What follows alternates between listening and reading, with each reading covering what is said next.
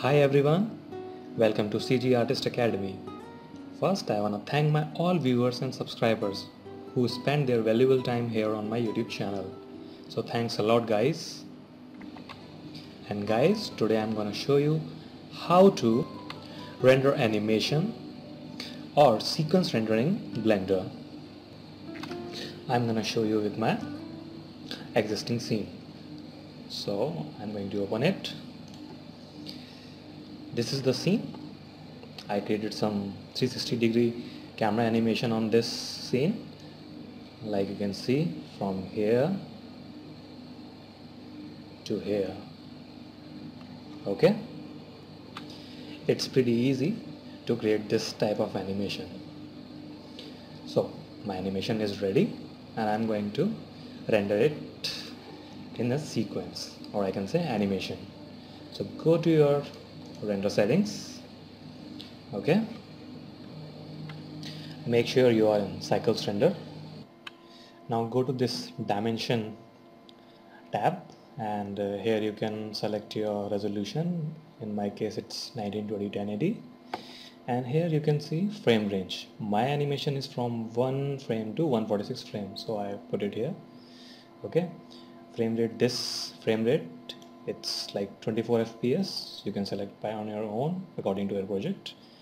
Okay, now all these settings are placed, so you can go to your output, like here, select your path. I have already selected. Okay, now you can go here and select, like I selected, sequencer, and accept. And here, this is what type of format you are going to render. Okay, for this I am using PNG. You can use any ZPEG, Taga, bitmap, anything. And for large formats you can use TIFF sequence, OpenEXR. Okay, so the question is why I am using image sequence for my rendering. The answer is, if I am going to render this MOV formats and in middle of rendering my file get crashed or system get shut down or anything happen, I have to render it again from frame 1. But in the case and sequence animation, sequence rendering, the last frame rendered, or you can continue from your last frame.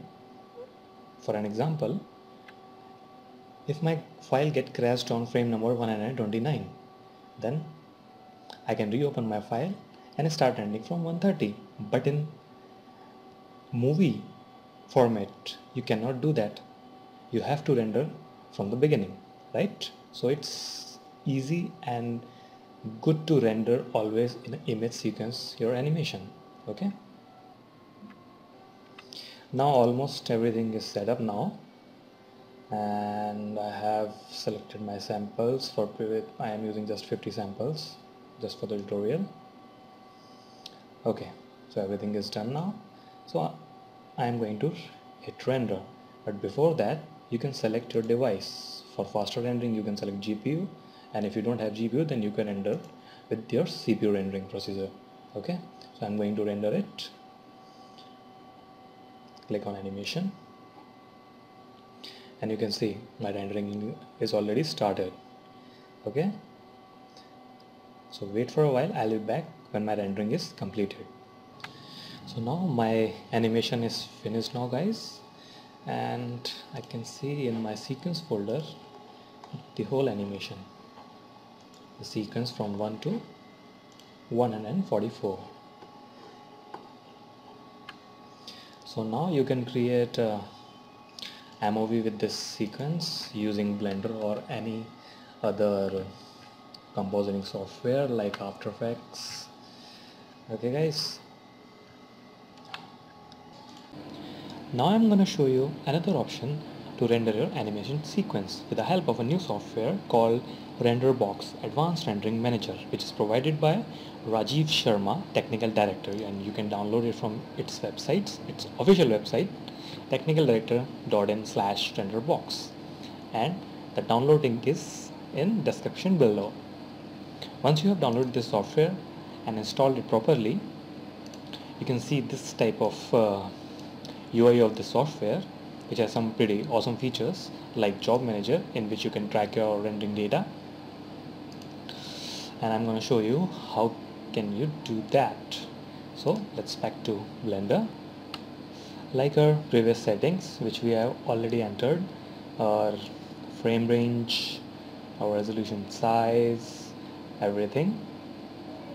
Okay, when you have installed this, you can see it in your user preferences in the add-on tab, just like this. Render box, you can see here, enable it, and you will get the new tab of render box in your render settings, like this, which have some options here like start frame, end frame, job description, output path, and render box submit job. By default, it saves the render in its default folder, which you can change from here. Go to Window, Preference, Configuration, and you can change the path from here. I'm not going to change in this video. You can do it on your own. So everything is done now, and I'm going to send my render job. Click on that and you will get that notification, your file sent to RenderBox. Click OK and go to your RenderBox, then click on Job Manager, and you can see your Blender file is already here, which is in queue, and I'm going to start it render by clicking right click on this notification and start. Once you have started, now the rendering is starting, and the main thing is, or I can say the benefit of this rendering manager is, now you can save your Blender file and close it. We don't need to open our Blender file to render this scene now. It's already rendering by the software. And the benefit is, now I can do other stuff to save my time while my rendering is in process. So this is just for the demonstration purpose, guys, so I am going to stop it. So now I'm going to show you some cool features of the software. Now right click on this tab and you can preview your animation sequence. So I'm going to see it, how it looks. Okay, so here are my image sequence, which I can see how many sequences rendered. Okay, it's pretty awesome. Second thing is, I can open my folder, my destination folder where my renders are saving, sequence render are saving, you can see. Third thing is, I can open existing file which is render directly from here, like click on open scene. You can see my Blender file is open now. So it has quite some good features and which you can use, and I recommend you to use this software and test by it yourself. Now I am going to remove my job from here. Click remove, and again I'm going to open my Blender to show you how to make a movie from your sequence renders like we did earlier. So go to your video editing mode, click on this add menu, image, and here is my sequence, and press A 2 times to select all the sequence and click on accept image stripe. Here is my stripe loaded in video editing mode. Drag it over here from frame 1, and now you can see my render sequence is loaded here. Once you have loaded this sequence, go back to your default mode and go to your render settings again and make some few changes. So go to your output and file format to MOV, whichever you like, whichever format you like. I'm going to use S264, and I'm going to name my MOV, which is shoe animation. Accept it, and make sure in the post processing these two features are enabled, compositing and sequencer. Okay, so now it's all done. So the last thing I have to do is click on animation, or you can send again to RenderBox, which also make the MOV, but I'm going to show you the render feature now. Click on animation, and you can see my animation is rendering now in a movie.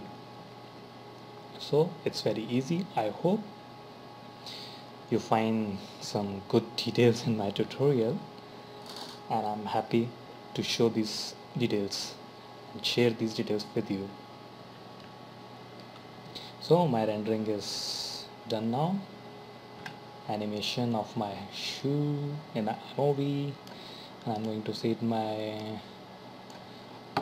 animation. Oh yeah, it's here now. So I'm going to open it VLC player.